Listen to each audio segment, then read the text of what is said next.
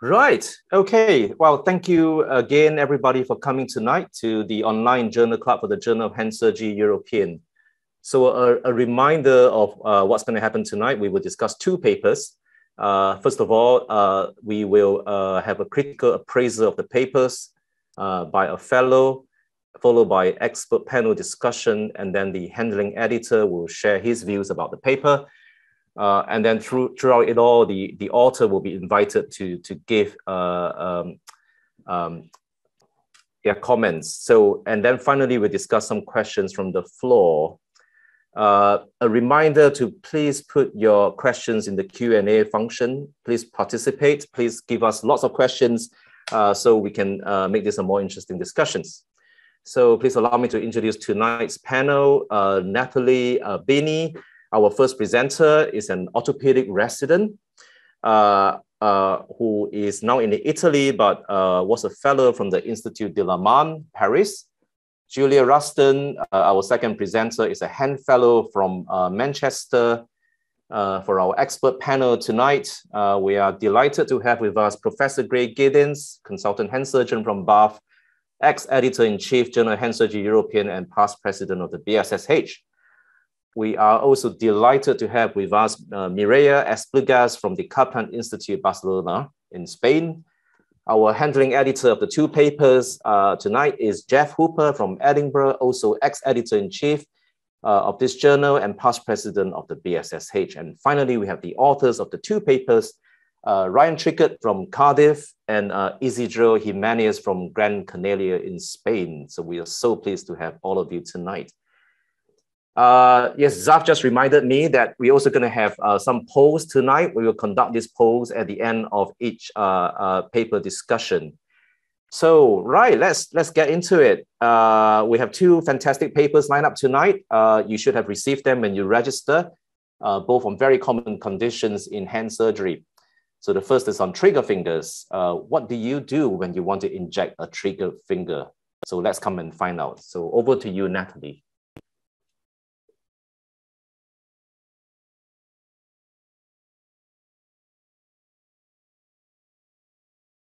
Okay, so can you see my screen? Yes, perfect. Okay, so good evening, everyone. My name is Natalie Bini, and I'm a resident in orthopedic and pediatric and surgery in Italy, but I was multiple times fellow at Institut Biomedical. And tonight, I will present the first paper published in April 2020 by Alessandro Jimenez and colleagues. And they write this article about a randomized controlled trial of dorsal web space versus palmar midline injection of steroid in the treatment of trigger digits. So a very common pathology. So the author starts by presenting the background of the study. Trigger digits can be cost-effectively and safely treated by corticosteroid injection, as we all know, with a successful outcome ranging from 45 to 92%.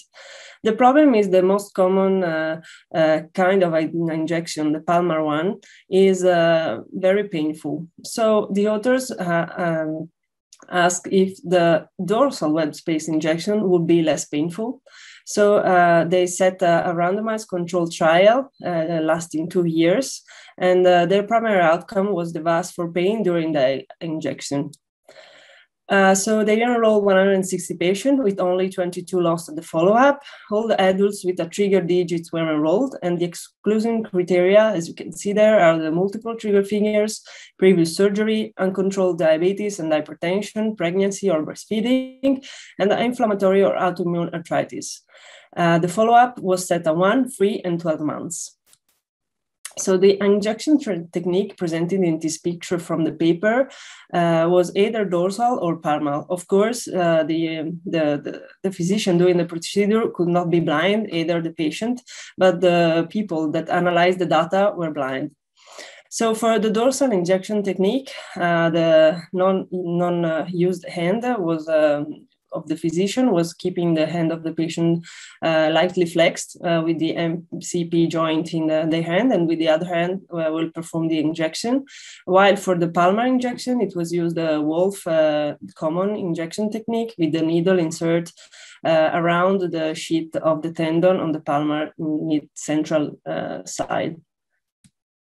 So the data collected was the gender, the age, the comorbidities, the duration of symptom, the Green's classification, the DAS score, the VAS, the resolution of symptom, and the complication. The authors used data from previous studies as a guide to evaluate the minimal clinically important change in VAS score, and it was set at 1.2. The student tests were used for VAS comparison, and the Chi-square and Fisher exact test for the group comparison. So these are the results that are presented very clear in the paper. There were 138 patients with a similar loss at follow-up in the same in both groups.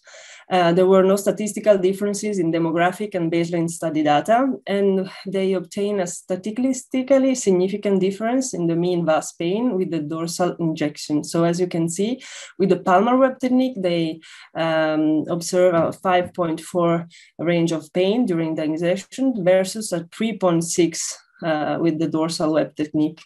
And the rate of success was good and similar and consistent with literature. So this was a very well-designed prospective randomized controlled trial with a clear primary outcome and also very simple to evaluate the pain. And there were a good number of cases, and the result is consistent and effective with the literature. So what came to my mind reading this article, of course, being a resident interested in hand surgery, I try to study a lot about this subject, but the trigger finger digits is a very common pathology, and a lot of other orthopedics will have to treat it.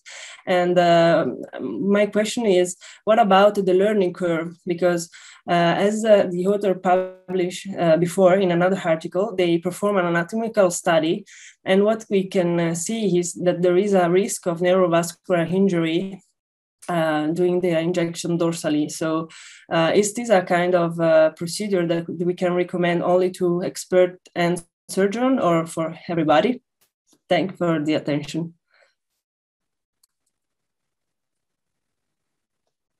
Thanks very much, Natalie. Excellent presentation. So if you can stop sharing slide, please, we'll have a time of discussion. So the first question to Isidro from Natalie, is there a learning curve to this technique? So there is a concern that if you inject from the dorsum, you may injure the digital nerve. So do you need experience to do this in order to avoid nerve injuries? Yeah, so in our opinion, this injection technique is not really new, as most hand surgeons, orthopedic surgeons, or plastic surgeons are familiar with the dorsal technique, but for performing a digital anesthetic block. So this injection technique is quite similar, but applied to the trigger fingers. Regarding to the success, as it is a subcutaneous injection, we do not believe that there is a real learning curve to achieve good results using this technique. Regarding the complications, in our anatomical study, as Natalie has presented, we found 2 neurovascular injuries in 112 injections, 1 nerve and one artery, both in the same hand. When we found that, we were quite surprised, and we believe that in clinical practice, the feedback with the patient during the injection could help us to prevent these injuries, since the patients may feel tingling, numbness, or some discomfort when the needle is close to the neurovascular bundle, and we could use this to modify the needle path. So we believe that there is not a huge learning curve, and it should be safe in the clinical practice over the anatomical study. Okay, thank you. Just a reminder, if you have a question, please put them in the Q&A function rather than the chat. Otherwise, the questions can be easily lost. So please retype your question in the Q&A function. Now I'm going to move over to Gray now. Gray, just your general comments about the paper, what you think about the paper, and also tell us what you currently do for trigger fingers. What is the preferred technique, Gray? Well, I thought this was a very interesting paper, very nicely designed study asking a simple question. So I enjoyed it. I thought it was very good. My technique, I mean, I may be old-fashioned out of touch with this. I still like the idea that we should be injecting at the site of the pathology. So if I'm injecting a thumb CMC joint, I want it in the joint. If I'm injecting the flexor sheath, I want it in the flexor sheath. Though I am aware that the studies don't suggest it makes any difference and it's probably more painful. I like to think it does better. So I inject through the palmar side into the flexor sheath, and I think I can tell when I'm in the flexor sheath, and I'm not always in the flexor sheath. Okay, right. Over to you, Mireia. What do you think about the paper? Any questions you'd like to ask the author? I really enjoyed the article. It was a simple, well conducted, and short, and I learned a lot. Why? Because I usually inject my trigger fingers through a palmar, from the palmar side. I also guide my injection, and I go into the sheath from proximal to distal. And you demonstrated me that I can do in another way, and that's good. Thank you. Okay. Do you have any specific comments about the paper? Me? You are asking me? Yeah. Specific comments. Yes, I had adapt. What happened to the 22 patients that did not come, that were lost in the follow-up? Yes, there were exactly 22 patients lost to follow-up. We tried to contact all of them by phone, and we were able to contact 14 patients of that 22.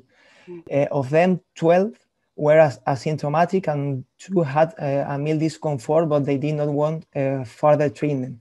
In any case, all those patients who did not come to the 1-year follow-up were excluded from the success analysis.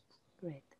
And when did you recommend a second injection? Because they did not improve at all, or because they only improved a little bit? At the first month visit, all patients who were not asymptomatic, who had no symptoms, no signs, were offered a second injection at the first month. Okay. Isidro, in your paper, your exclusion criteria were patients with poorly controlled diabetes. Yes. Is that right? I mean, this is it's quite a common group of patients that we see with triggering of digits, and actually recurrent triggering of digits. So we'd quite like to know what your views are for those patients. Would you do a palmar or dorsal injections? And maybe Gray can comment on that as well. I mean, Gray, I'm sure those are the kind of patients that you see quite commonly as well. I mean, what do you think about that? Yeah, we do not believe that including those patients with a theoretically more severe disease would change the pain results, since the steroid was injected in the same location using either the palmar or the dorsal technique. I believe that the success rate could be lower overall, but I do not think that adding those patients led to a differences between both techniques. But of course, the success rate may be lower than we had. Okay. Just the comments about questions unanswered, so we can discuss them. Okay. Right. There's lots of questions coming in. We'll discuss that at the end. I want to continue to ask some questions in the paper. Now, you mentioned resolutions of the triggering. So what does resolution mean? Does it mean a decrease in the greens grade, or does it mean complete resolution? What do you accept as resolution? Yeah, we define resolution or success as complete resolution of symptoms and signs.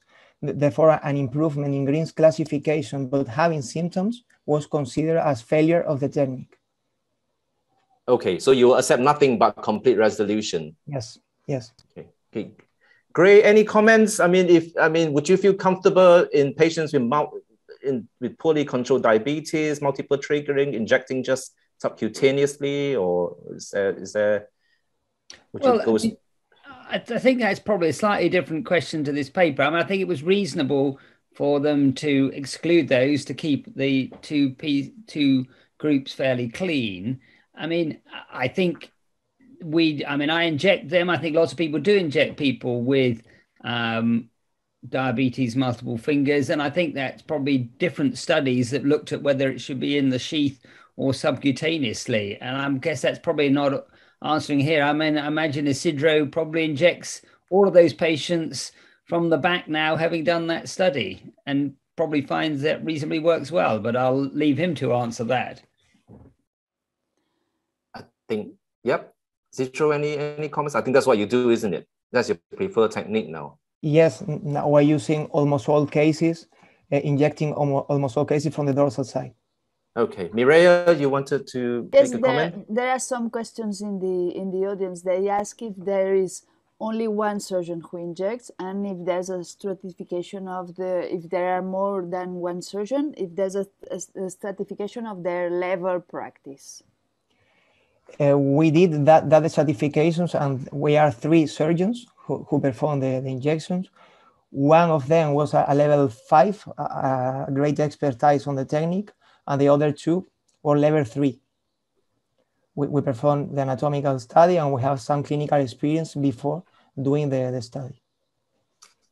Okay. Thank you. Right, I'm just gonna, before I answer more questions from the floor, I want to go over to Jeff now. So Jeff, how did you find the review of this paper from Isidro, just in general? The 2 reviewers, we usually have 2 reviewers per paper, and they were very favorable about this one, pointing out that it was a common condition, that there was a message here that a lot of people would get some benefit from reading, so that from the point of view of reviewing, it was favorable. From the point of view of editing, it was a reasonably well presented paper.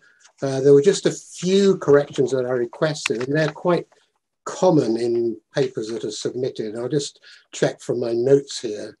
It said a lot of the percentages, more than 10%, were given to decimal places, which we round them up to a nice round number.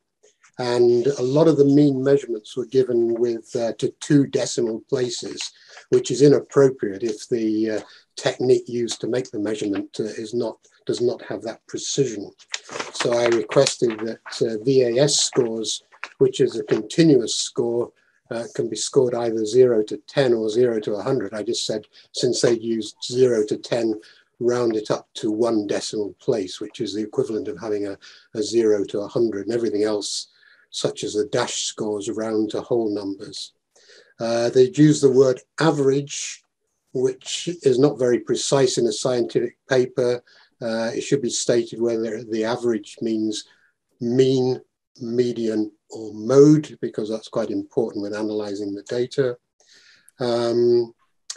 And the tables hadn't been submitted in the format requested in the submission guidelines. Now that is more or less universal when a paper is submitted, but it's up to the authors to follow the submission guidelines and present the tables in the correct fashion. And that was about it, and they did that perfectly with their first revision, so I had no hesitation whatsoever in accepting this very interesting, nice, clear study that would be of benefit to a lot of our readers. I spend a lot of my time editing highly technical papers, which are of limited interest to a smaller audience, but this is one that I think most hand surgeons would enjoy reading. Thanks very much, Jeff. I mean, you know, authors often think that to publish a paper, they need to find some groundbreaking topics or find a new technique. So what can we learn from this paper? It's such a simple topic. I mean, but very welcome, isn't it? Yeah, this underlines the fact that you can get a good paper out of everyday practice if you know, if you find the right question to ask. as these authors did. So I'd advise everybody just to be on the lookout for a new question about perhaps an old or everyday topic. That would be a publication that would be of great interest. I wish we had more submissions about these common conditions. That was actually going to be my next question. How would you encourage authors to come up with new research questions? Well, just look at common topics. So that's very, very helpful. Now, I'm just going to go through some of the questions. Some of these questions are actually in the paper. For example, how many needles do you inject dorsally and palmally? I think that's mentioned in the paper. Is that right, Isidro? I think you mentioned 1 needle and... Yes, so there are 2 millimeters, 1 milliliter of betamethasone and 1 milliliter of mepivacaine, either from the dorsal or from the palmar side. Okay. Did you mention about the size of the needle? I'm just trying to see. 25 gauge. Okay. I think there was one comment from Tim Hams about how he would usually inject from the palmar side with a smaller needle, local anesthetic, and then inject the steroid. Right. And I think you inject all ones in one injection, isn't it? Yes, it is. Okay. Okay. So Zaf asked, he has some concern about fat atrophy if you just inject into the subcutaneous tissue and you don't go deep enough into the flexor sheath. Have you had any experience with that, or any of the other experts? Isidro, any fat atrophy? No, in this study. No, okay. We've recently reviewed our injections over the COVID period, and I think fat atrophy on the palmar side is rare. The skin is much thicker, and so you rarely see it. And I think that therefore helps this. I would just add a couple of points to what Jeff was saying, which is number one, about all the time when you're treating these common conditions, you should be thinking what could you do, but particularly challenging, conceived wisdom of the past. So things like not using adrenaline in the digits, which has now been shown, and there will be other myths that will get broken in time. But also for me, it's very interesting. This paper not only answers an interesting question, but it then brings to mind the fact that you can just inject these subcutaneously. Should you really be going through the sheath? So papers can do more than just one question. They can raise others for authors who are out there thinking, well, actually, maybe I should be rethinking what I'm doing. I think that there's a special interest here, because when you inject into the sheath and to the palmar side, into the thumb, you must locate the patient's hand in a strange fashion. And if you can go dorsal, this is an easier way to inject the thumb. And I think that this is interesting. Okay. So a couple of other questions, but I think most of these answers are actually found, can be found in the paper. Were all patients relieved by single injections? No, I think some of them require a second injection, and these patients were included in your analysis. There's somebody who asked about whether any of the patients had pigmented skin. Were there any complications with skin discoloration following injections, Isidro? No fat atrophy and no decoloration, no depigmentation. Okay. And we discussed this before. If you have a dequavin tenosynovitis, where you also have to sometimes inject, will you inject subcutaneously or into the sheath? Because the skin there is maybe thinner. Yes, we usually inject subcutaneously too, but it is true that there we have some cases of depigmentation of fat atrophy, probably because the dorsal skin is thinner, as you said. Okay. Right. I'm going to now ask the experts. Having read this paper, having gone through this journal club, has this paper changed your practice? I will go to Gray first. Well, I'm going to be a bit ashamed to say no, it hasn't changed it, but it's really made me think hard again about these injections. And I really want to understand why if we're injecting at the site of the action in the flexor sheath, it's not better than subcutaneously. So I'm going to rethink and relook at that. So it's made me think hard and question my practice, even if not change it. Okay, right. Mireia, what about you? For me, it's only what I have told you before with the thumb. I like to ultrasound guide my trigger fingers. I like to see the trigger, and I like that the patient sees the trigger with me in consultation. So I will continue to inject under ultrasound guide through a palmar way, but I realize that the thumb is uncomfortable. So perhaps in the thumb, in some cases, I will go through a dorsal way. Okay, and so the interesting thing, and Isidro, you can comment as well, how in your results, the thumb and the index finger, actually you get less pain, isn't it? Is it? Or a lower, higher resolution when you inject palmally as compared to dorsally for the thumb and index finger? Yes, that's a really good point, but these differences were not statistically significant. And of course, okay, the sample size was small to this subgroup analysis. So it would be interesting to repeat this study, including maybe other units and a larger sample size to evaluate if there are differences between digits and techniques. Yes. Okay, right. I think we'll conclude this part. I'm gonna share the poll, but I hope there has been a very interesting discussion for everyone, and maybe this has changed your practice, and maybe more of you will consider a dorsal injection, because this study has shown that it is less painful and maybe equally as effective. So this is the first poll, and I would like everyone to contribute to this.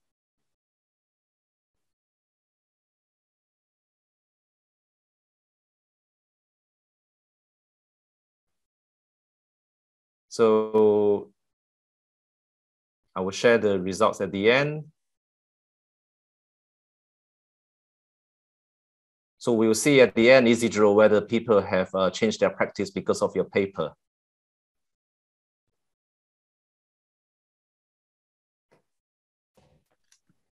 Still waiting for a few, please.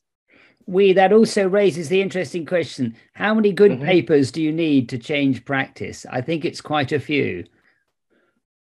Yeah, so do you have any comments on that, Gray, or maybe Jeff as well? How many papers do you need to change practice?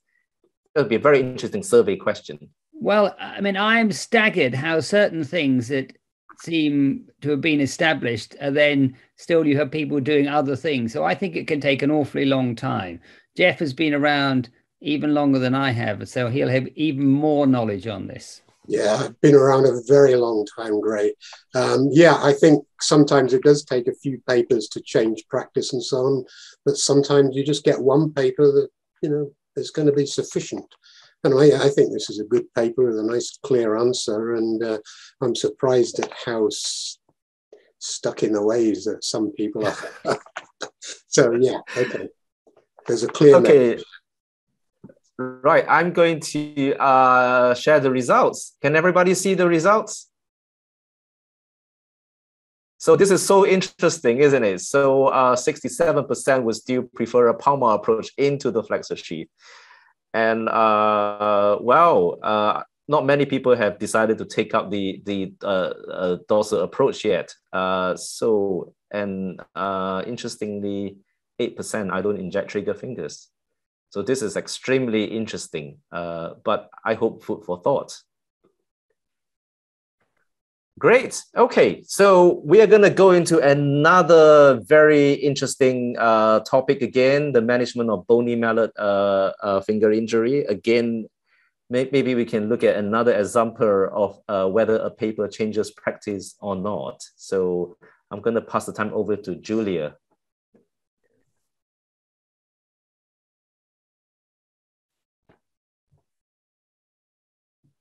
Okay, hello everybody. My name is Julia Ruston and I am the Training Interface Group Fellow at Manchester currently.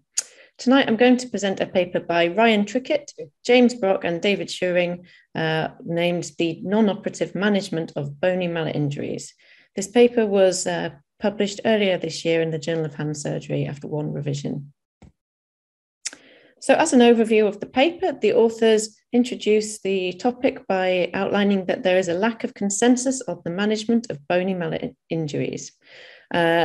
They question whether splinting alone may be suitable for management of these, and they propose that this is a suitable treatment, and they measure the outcomes of a cohort of patients, namely range of motion, extensor lag, and patient-related outcome measures, vascular pain, and the patient evaluation measure. This was a level 3 observational cohort study. So bony mallet injuries are a common problem for hand surgeons with an incidence of 9.9 per 100,000 across the UK. Approximately 1/3 of mallet injuries involve a fracture, usually in the dorsal articular cortex, and this is what we term a bony mallet. Now, tendinous mallets, an injury involving the extensor zone 1, are well recognized to get good results with splinting alone. This is usually done for a period of around 6 to 8 weeks.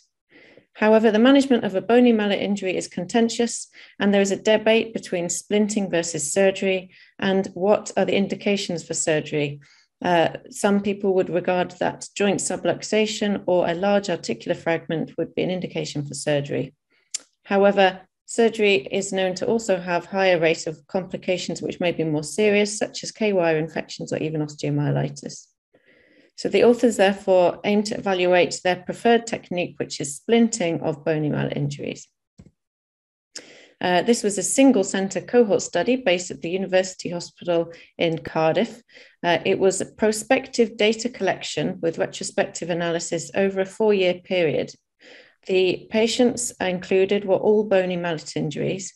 However, the exclusion criteria involved any pediatric physeal injuries or any injuries that went on to subsequently be managed surgically.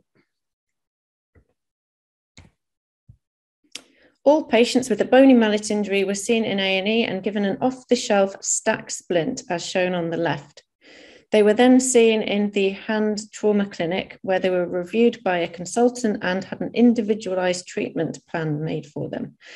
This involved a splint, which in most cases crossed the DIP joint, as you can see in this central picture, but in 5 cases was extended to cover the PIP joint, as 5 patients had early signs of swan neck. The patients were taught how to perform splint hygiene and manage this, although there are no further details in the paper about the splinting duration or the application technique. The study period ranged from April 2013 to April 2017, and the patient demographics, mechanism of injury, and hand therapy outcome measures were taken as follows, namely the active range of movement at both the PIP joint and the DIP joint, the presence of any extensor lag, and the visual analog scale for pain, as well as patient evaluation measure at the end of treatment. Patients were discharged by the hand therapist when it was felt that there was no pain and the patient had regained in functional motion. All those patients who did not attend and complete hand therapy follow-up were taken out of the final analysis. Further data was collected from the radiographs according to the Weber and Schneider classification and the presence or absence of DIP joint degeneration. So this classification categorizes injuries as to class 1, with no subluxation, class 2, with the presence of subluxation of the joint, and class 3, which were pediatric physeal injuries, so excluded from this group of patients. These are subcategorized as A, B, and C, depending on the extent of articular involvement. In terms of statistical analysis, a Kolmogorov-Smirnov test found that the data was not in a normal distribution. Therefore, the non-parametric Kuskal-Wallis and Mann-Whitney-U tests were used for group comparisons. There were 211 patients with 218 bony mallets that were treated with splinting. There were 9 patients who underwent surgery for bony mallets. These patients had either open injuries, bilateral hand injuries, which otherwise required surgery, or had chosen surgery after their consultation with the consultant, and it was not always mentioned what this decision pertained to. There was a 2/3 or nearly 2/3 of the patients were male, and there was a preponderance towards the ulnar digits, with nearly over 70% being on the ring and little finger.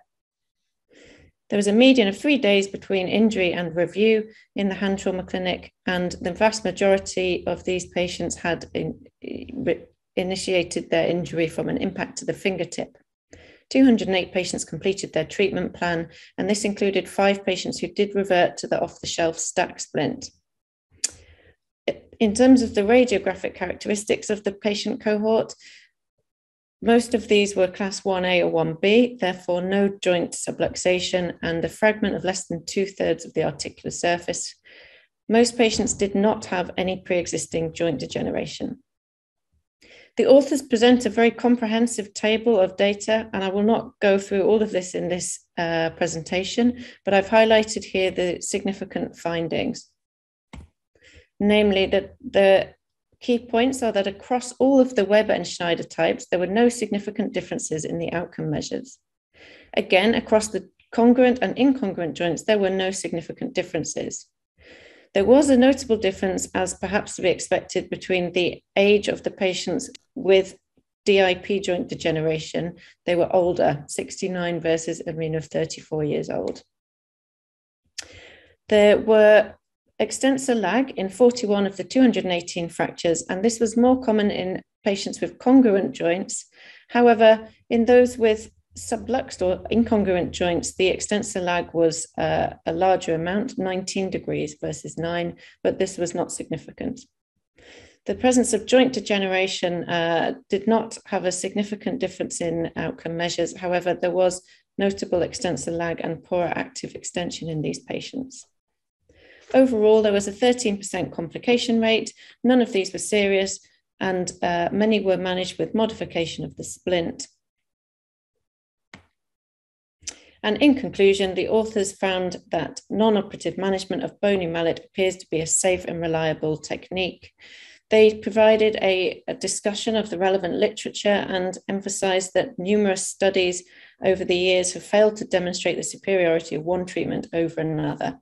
It is widely known that neglected bony mallet injuries can result in poor outcomes, such as swan neck deformity. This patient cohort had a similar complication rate to other comparable groups in the literature. However, they had fewer complications than those managed surgically in the literature. So this is a comprehensive analysis of the available data. The data was collected prospectively, but the authors do acknowledge that one critique of the paper is there was no comparison or control group, and as the retrospective analysis meant that they were unable to control the data that was collected, limiting somewhat the analysis.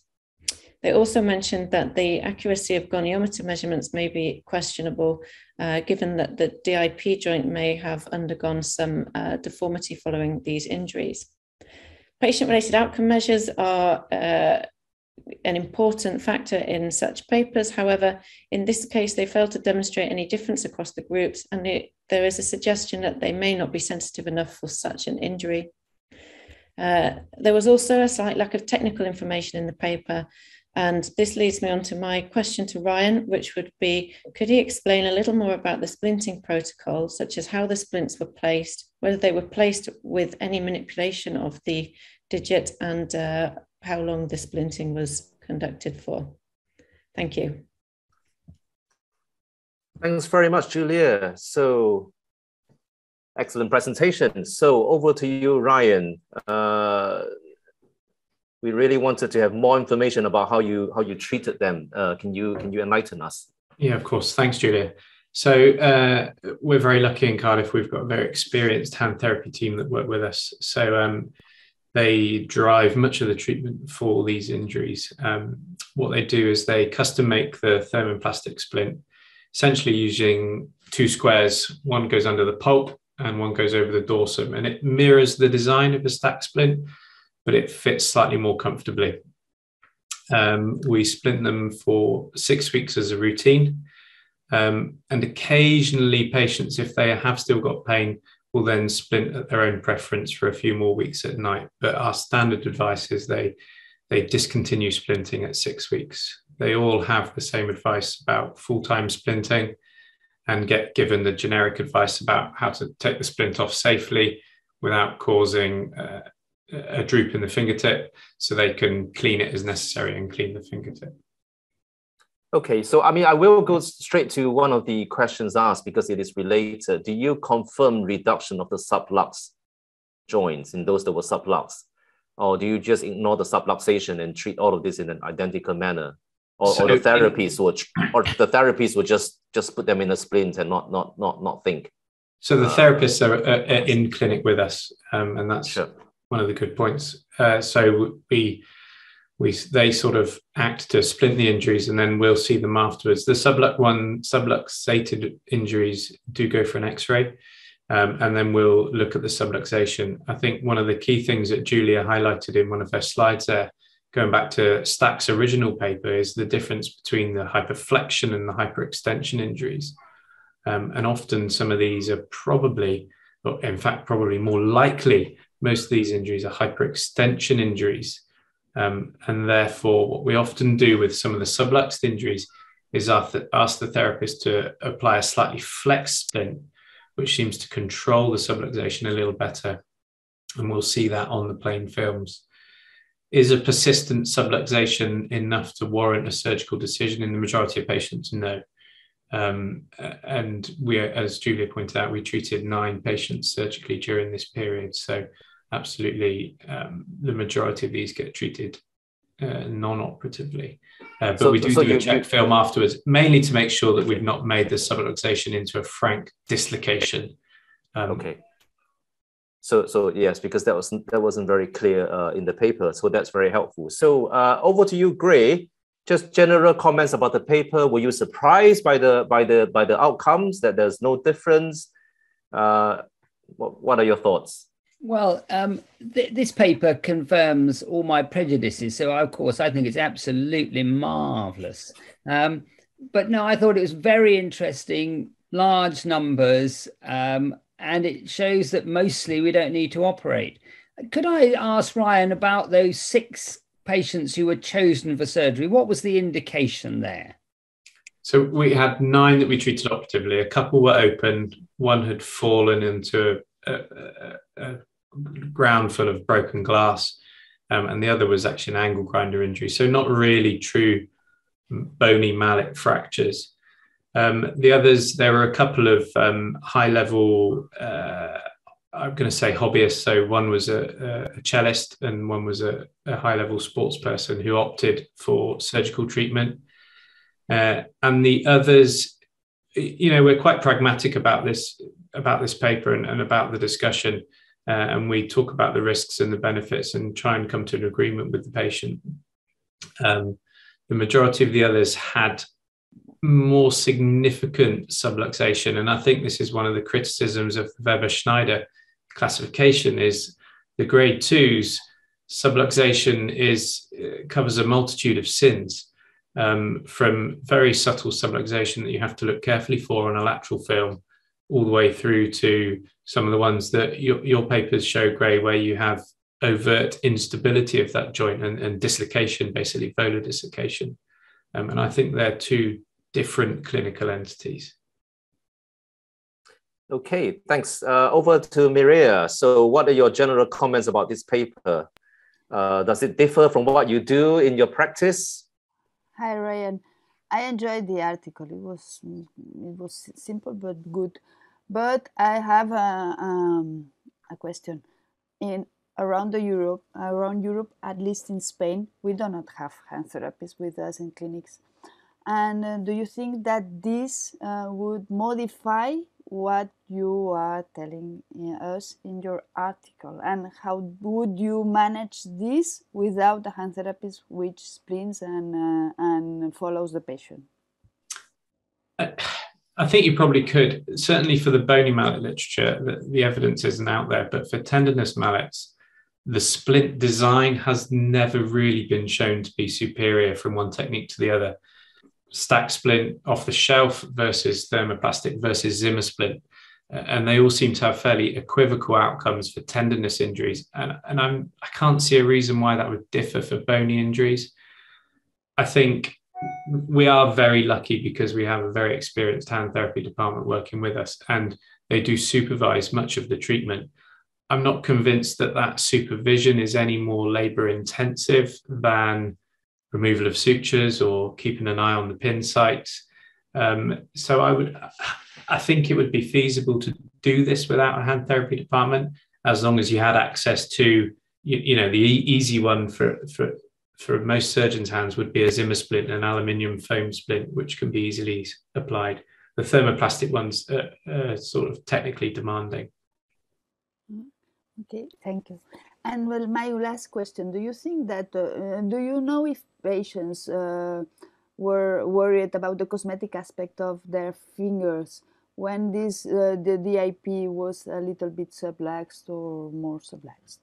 Not that we found. So we looked back through all of the clinical records for all of the patients to see whether anyone had represented for any reason, accepting the fact that this is retrospective.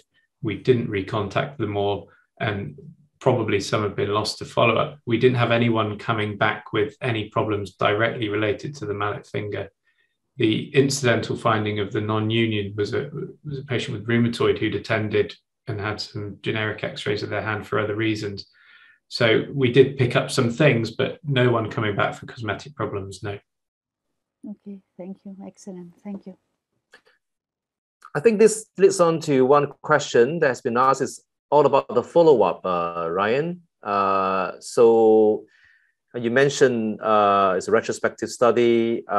You saw some of them. None of them came back in the long term complaining of any problems. The question really asked, I think the question, I'll read to you the question. If you look at, I think what the author meant is that if you look at the DIP joint on the X-ray carefully, would you see the development of degenerative changes long term? I think it comes back to that question again. If you have subluxation in the long term, does it matter? Does it matter radiologically versus does it matter functionally and pain-wise? I think it is the key to that question. We know that the vast majority of ladies in the middle to late ages will have some degenerate change at the DIP joints, and many of those remain completely asymptomatic.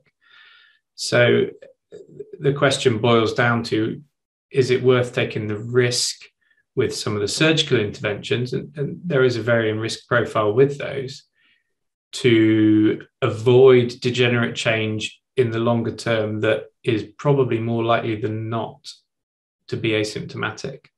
I agree, if you looked hard at a lot of x-rays of mallet fingers further down the line, you'll probably see some degenerate change. Julia had a picture of one that had remodeled, which if you're critical, it has some osteophyte around the palmar side. Whether that patient presents with that or not is another question. We haven't looked at these patients long-term with x-rays because this was based on our routine data. Okay, Gray, please. I think that's very interesting. I think there are two key factors which would support Ryan's practice. One is we're dealing here with the concave rather than the convex side of the joint. And I think the concave side is much more tolerant. And unlike the lower limb, most of us aren't walking on our hands. And I think that that's just a big, big factor so that they don't wear in the same way. And then finally, to anecdote, we just don't see patients who had badly treated mallet injuries 20, 30, 40 years ago who come requiring treatment for these injuries. So I think it's largely a myth that I hope that Ryan's paper is going to help to debunk. Thank you. There is a question here, Ryan, that continuing along the lines of the how the therapists saw your patients. How often did they review the patients? So they would see them on the same day that we saw them and make the diagnosis. They would fabricate the splint, and they would then, in obviously pre-COVID times, see them face to face, usually a week or two later, to make sure they're managing the splint, keeping an eye on things. Our current practice is that is almost universally done remotely. if patients have got problems, and certainly some of the elderly patients might struggle with splint hygiene on their own, they'll see them a bit more. But for a young active individual who is capable of managing their own splint, they'll then just see them at the 6-week mark, remove the splint, and that's when they'll start the active movement. We don't stick to a regime specifically on as and when to see people. It's pragmatic and based on what the patient needs. Okay. I mean, is there any concern that, again, I'll come back to Gray and Mireille as well. Is there any concern that some of these sublux joint actually will go into frank dislocation? I guess, is this sort of the only concern that we have? And I mean, do we need to worry about that? Well, if I may say first, I mean, I think some of them do, and I think some of them do move. So we will often take a lateral hyperextension X-ray to look for some instability. And if they pivot, we think they're more unstable. And then we will watch them for 2 or 3 weeks. I think Ryan's absolutely right that if you're worried about the subluxation, if you put them into a splint in a little bit of flexion, then that mostly stabilizes and prevents that. So occasionally we'll feel they're subluxing a lot, or they just seem to be drifting off over a few weeks, and then we will wire them. Whether that really makes a big difference, I don't know. So that's our experience. So great.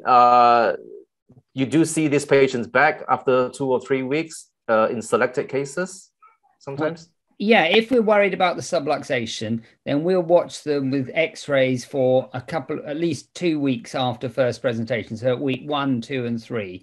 And if they're staying stable, we just splint them and then get them going thereafter. And just every so often, I don't know, 2 or 3 times a year, so a bit more than in Ryan's practice, we will see them subluxing and feel they're going a lot off and they may need surgery. But that may be an over-treatment. What is your preferred surgical treatment, Gray?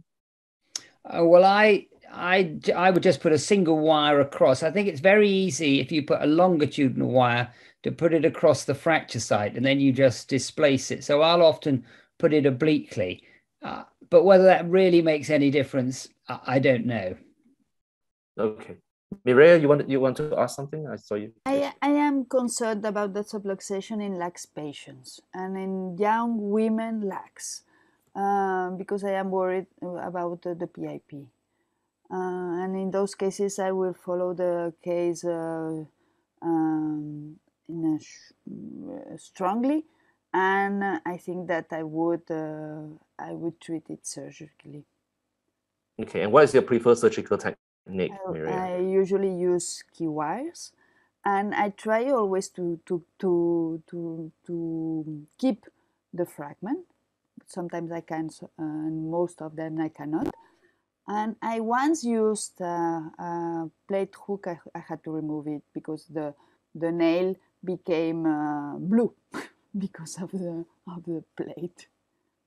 Okay. Right, I'm going to go to Jeff, and then after that, we'll come back and conclude what final lessons we can learn from this paper. So, Jeff, again, how did you find the review process for Ryan's paper, reviewers' comments, and just general impression? Well, once again, we had 2 reviewers for this paper, and I won't read out the whole review, but the key bit for me was that, the first reviewer concluded that this paper has asked a relatively simple question, answered with a clear conclusion and message that the bony mallet finger injuries can be managed non-operatively, even if there's joint subluxation. So it was nice and clear once again. The second reviewer said this is a very interesting, but this is a summary, very interesting paper on a common condition, provides a clear message for clinicians. So, once again, we've got a common problem of interest to a lot of people with, quite a reasonable approach and answer to the particular problem. From my point of view, the various technical things that the paper gets sent back to the author to sort out, we might see a little bit of a theme here that tables haven't been submitted in the journal format. Most authors, even these experienced ones here, seem to think that in the editorial process, a miraculous thing happens that a paper that's been submitted with a load of boxes and things suddenly transforms itself into the format. It doesn't. The author has to do that, and they get given clear instructions. Also, there'd been some repetition of results in text and tables, and this is once again a very common thing in the first submission of a paper. You know, you only need to give the results once in the text or a table or a figure, whichever is most clear. So that's something, again, a point for others submitting papers. Something else, yes. Statistical methods. They weren't clearly stated in the original submission. And I've written here my note to the author. You should state clearly that the data were not normally distributed, and that's why you used tests applicable to non-parametric data. At the moment, the readers would have to infer this. So it's always a good idea in the methods section of the paper to have a little subheading, statistical analysis, where the tests, the pattern of the data is stated, and the tests used for the relevant data sets are also clearly stated. And if you look at a lot of papers that are published, they do have that section. But when that information is given in a haphazard way elsewhere in the paper, then it's not such a good thing for the reader. So those were the technical points that I raised with the authors. And once again, they were dealt with very efficiently on the first revision, and therefore I had no hesitation in accepting this. So at this point, I'd like to thank Isidro and Ryan and their co-authors for making my job really easy. It's not most of the time, but we do appreciate getting clear papers that are well presented, as these both were. Thank you. And also, Jeff, again, like the previous paper, common topic. Yeah, common condition. Yeah. As I said before, if we had more of these, then that would be of great interest to hand surgeons who are dealing with common problems on an everyday basis. So if anybody out there has got something about a common topic, please write it up and send it in. We'd be delighted to give you advice about it. I'm going to put you on the spot a bit, Jeff, and also maybe to Gray and Mireille as well. What other studies do you think we need for bony mallet finger injuries? Or has this paper answered all the questions there is to answer? It is the definitive paper, gold standard paper. What other papers, what other research should we be looking at in this topic? Or Ryan can answer as well. A lot of papers end, further research is needed. Further research is always needed. So, you know, that's a redundant sentence effectively. And a good paper will sort of lead on to further studies. And I think we've already drawn out one further topic, which is to have a look long term and people who've been treated for bony mallet finger injuries with or without subluxation to see what the radiological outcome is and also what the symptomatic outcome is. So there's a study that's possibly waiting to be done. Thank you. Gray, what are your thoughts? Well, I mean, I think it's a really good paper. I think it suggests, as you'll be pleased to know, I think that we should be treating more things non-operatively. I mean, it's very interesting that Weber and Scheider's paper, published in 1984, has been quoted many times. I don't know what their citation for that is, but it's certainly probably into the hundreds, and is frankly wrong. I mean, you know, they said you should fix fractures where there's a fracture fragment of more than a third. Well, that just is not true. The paper of Kim and Kim from, I think, Korea showed that 48% was a sort of cutoff in terms of some subluxation risks. And as Ryan has showed, even that doesn't matter. Going forwards, well, we're now trying to reduce the splintage time. I think that these fractures, they're metaphyseal fractures in the hand. I think they'll be solid by 4 weeks, and we're looking at that. I think Jeff's right. We want to be certain about the arthritic change so that, you know, that people can be more confident in that. I mean, I also wonder about the swan neck deformity. Does that really matter? Is that really an indication for different treatment? I don't know. We worry about it, but it's not really in the main a long-term problem in the non-rheumatoids. Very, very helpful. Great. Thanks. Mireia, any thoughts? Yes, I think that patient-reported outcomes are poorly sensitive to a functional impairment of a DIP of a finger. And perhaps we could see if those subluxated or those arthropathic post-traumatic fingers have a functional consequences to patients, but with something which could measure their impairment of the DIP mobility. That's an idea. Ryan, any other papers in the pipeline about this topic?